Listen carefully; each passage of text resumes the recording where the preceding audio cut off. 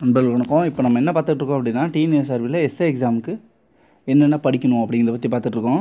Already syllabus வந்து உங்களுக்கு கொடுத்துருக்கோம். சிலபஸ் இல்லாதவங்க லிங்க்கில் போய் செக் பண்ணி பாருங்கள். டிஸ்கிரிப்ஷனில் கீழே இருக்குது. சிலபஸ் தமிழ்லேயே கொடுத்துருப்போம். பிடிஎஃப் வேணும்னாலும் அதுக்கு கீழே போனீங்க அப்படின்னா டவுன்லோட் பண்ணிக்கலாம். இப்போ இன்றைக்கி நாம் பார்க்குறது வந்து இந்தியன் ஹிஸ்ட்ரி, இந்திய வரலாறு. இந்த இந்திய வரலாறில் ஃபஸ்ட்டு கொடுத்துருக்கிறது வந்து சிந்து சமவெளி நாகரிகம். இந்த சிந்து சமவெளி நாகரிகத்தை பொறுத்தவரையிலையும் ஒரு 80-90 கொஸ்டின் வரைக்கும் அதில் எடுக்கலாம். சும்மா பேசிக்காக எடுத்தாலே ஒரு 80-90 கொஸ்டின் எடுக்கலாம். ஃபஸ்ட்டு அவங்களோட தொழில் என்ன, பயன்படுத்திய உலோகம், அவங்களோட வாழ்க்கை முறை, அதுக்கடுத்து வந்து அவங்க பின்பற்றிய வேதங்கள், இதுமாரி வந்து ஒரு 80-90 கொஸ்டின் எடுக்கலாம். அதுக்கடுத்து வந்து பல்லவர்கள், சேர, சோழ, பாண்டியர்கள், இவர்களை பற்றி படிக்கணும்.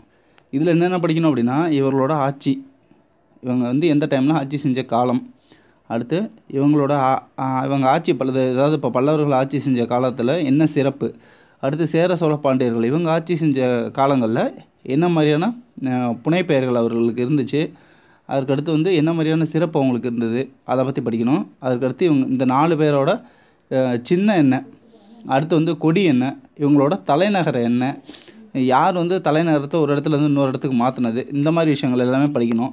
அடுத்து வேத காலம், சங்க காலம். இந்த வேத காலத்தில் முன்வேத காலம், பின்வேத காலம் அப்படின்னு 2 இருக்குது. இப்போ உதாரணத்துக்கு இப்போ சாதி அமைப்பு எப்போ தோன்றுச்சு அப்படின்னு கேட்டால் இப்போ வந்து பின்வேத காலம் அப்படிங்கிறனால இந்த முன்வேத காலம் பின்வேத காலம்னு 2 பகுதியாக பிரிச்சுருக்காங்க. இதை முழுசாக வந்து நம்ம கொஞ்சம் ப்ரீஃபாக படிக்கணும். அடுத்து வந்து அப்போ இருந்த ராஜாவுக்கு வந்து நிர்வாகத்தில் உதவி செஞ்சது யார், அடுத்து வந்து அந்த சபா சமிதி அமைப்பு, இதை பற்றி கொஞ்சம் டீப்பாக படிக்கணும். எந்த காலத்தில் வேதங்கள் தோன்றுச்சு, எந்த காலத்தில் சாதி அமைப்புகள் தோன்றியிருந்தது அப்படிங்கிறத பற்றி கொஞ்சம் டீப்பாக படிக்கணும். அதுக்கடுத்து வந்து ஐரோப்பியர் ஆங்கிலேயர் வருகை. ஆங்கிலேயர் வருகையை பற்றி அந்தளவுக்கு அதிகமாக கேள்விகள் இருக்காது. ஐரோப்பியர்கள் வருகையை பொறுத்தவரையிலும் அதிக கேள்விகள் இருக்காது.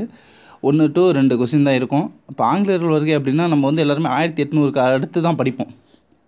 ஆங்கிலேயர்கள் வருகைனாவே அவங்க வந்து 1800க்கு பிறகு தான் நம்ம படிப்போம். 1947 வரைக்கும் நம்ம படிச்சுட்டு இருப்போம். நம்ம வந்து அந்தளவுக்கு போகக்கூடாது. இன்னும் கொஞ்சம் பின்னாடி போயிட்டு 1615. இந்த 1615 அப்படின்னா கிழக்கிந்திய கம்பெனி அப்போ தான் ஃபஸ்ட்டு சூரத்தில் கொண்டு வந்து அவங்களோட பேஸ் நிறுவுறாங்க. அப்படி நிறுவும்போது அங்கே இருந்த ஒரு படைத்தளபதி சர்தார் மஸ்ரோ மூலிமா கொண்டு வந்து நிறுவுறாங்க. அங்கே பர்மிஷன் ஃபஸ்ட்டு நமக்கு வந்து சூரத்தில் வாங்குறாங்க. அங்கேருந்து படிக்கணும். அங்கேருந்து படித்தோம் அப்படின்னா தான் அவங்க எப்படி வந்து ஒரு கிழக்கிந்திய கம்பெனியே கொண்டு வந்து உள்ளே நிறுவி ஆட்சி செய்கிறாங்க அப்படிங்கிறத பற்றி தான் நம்மளுக்கு தெளிவாக இருக்கும். அடுத்து வந்து புத்த மதம், ஜெயின் மதம். புத்த மதம், ஜெயின் மதத்தை பற்றினா இதை தோற்றுவித்தது யார், அதாவது இப்போ புத்த மதம்னா புத்தர், கௌதம புத்தர். இந்த ஜெயின் மதம் இதை தோற்றுவித்தது யார், இப்படி வந்து இது எல்லாத்தையுமே வந்து டீப்பாக படிக்கணும். அவங்களோட கொள்கைகள் என்ன, இந்த கொள்கைகளை என்ன சொல்கிறாங்க, அந்த உள்ளே இருக்கக்கூடிய பாயிண்ட்ஸ் ஒரு 8 பாயிண்ட்ஸ் இருக்கும் ஒரு இதில், இன்னொரு இதில் ஒரு 4 பாயிண்ட்ஸ் இருக்கும். அது எல்லாமே வந்து கொஞ்சம் ப்ரீஃபாக படிச்சுக்கணும். இதில் ஒரு அதிகபட்சம் ஒரு எடுத்தாலும் ஒரு 70 கொஸ்டின் பக்கம் எடுக்கலாம் இதுலேயும். ஏன்னா புத்த மதம், ஜெயின் மதத்தில் அவங்க எத்தனை தீர்த்தங்கரர்கள் இருக்காங்க, இவர் மகாவீரர் வந்து எத்தனை தீர்த்தங்கரர், இந்த மாதிரியான கேள்விகள் இருக்கும். அதுக்கு வந்து குப்தர்கள் காலம், முகலாயர்கள் காலம். குப்தர்கள் காலம், முகலாயர்கள் காலத்தை பொறுத்தவரையிலும் குப்தர்களில் வந்து என்ன கேட்பாங்க அப்படின்னா அவங்களோட ஆட்சி மொழி என்ன, சிறந்த ஆட்சியாளர் யார், இந்த மாதிரியான கேள்விகள் தான் வரும். அடுத்து வந்து குப்தர்கள் காலத்தில் இருந்த கணித அறிஞர்கள் யார் அப்படிங்கிறத பற்றி கேட்பாங்க. அடுத்து வந்து முகலாயர்கள் காலம். முகலாயர்கள் காலத்தில் முக்கியமான விஷயம் என்னென்னா, ஃபஸ்ட்டு முகலாயர்களில் வந்து முதல் அரசர் யார், முகலாயர் அரசு தோற்றுவித்தது யார் அப்படின்னா, முகலாயர் அரசு தோற்றுவித்தது வந்து யார், பாபர். 1526லேருந்து 1530 4 வருஷம் அவர் வந்து ஆட்சி பெற்றார். அதுக்கப்புறம் அப்படியே படிப்படியாக அடுத்து பின்னாடி வரக்கூடிய நபர்கள் யார் அப்படிங்கிறத பற்றி நம்ம தெரிஞ்சிருக்கணும். அடுத்து வந்து சுல்தான்கள் காலம். இந்த சுல்தான்கள் காலத்தை பொறுத்தவரையிலையும் அதிகமான கேள்விகள் இருக்க வாய்ப்பு கிடையாது. ஏன் அப்படின்னா சுல்தான்களில் முக்கியமாக சொல்லக்கூடியது வந்து இப்ராஹிம் லோடி. சுல்தானோட கடைசி மன்னர் வந்து யாருன்னா அவர் தான்.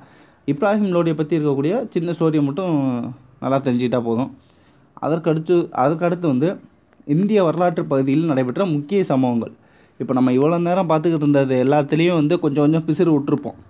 அது எல்லாத்தையும் சிலபஸில் கொண்டு வரணுங்கிறதுக்காக பின்னாடி ஒரு லைன் சேர்த்துருக்காங்க. இந்திய வரலாற்று பகுதியில் நடைபெற்ற முக்கிய சம்பவங்கள். வரலாறுனாவே அது முக்கியமாகிடுச்சு இப்போதைக்கு.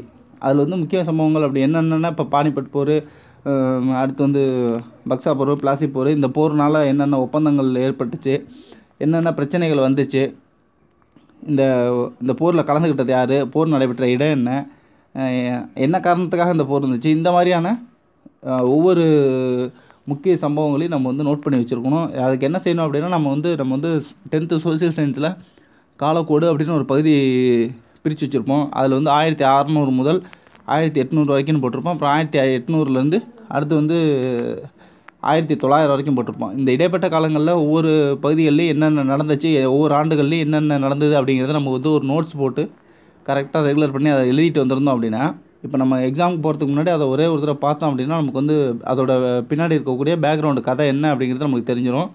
அப்படிங்கிறத நம்ம மறக்க மாட்டோம், ரொம்ப ஈஸியாக இருக்கும். ஸோ இந்த ஸ்டெப்பை நீங்கள் ஃபாலோ பண்ணி அப்படின்னா நல்லாயிருக்கும். டிஸ்கிரிப்ஷனில் உங்களுக்கு கரண்ட் அஃபேர்ஸ் வேணும் அப்படின்னா அதோட லிங்க் கொடுத்துருங்க. அடுத்து அது நீங்கள் உள்ளே போய் பார்த்துக்கலாம். அடுத்து வந்து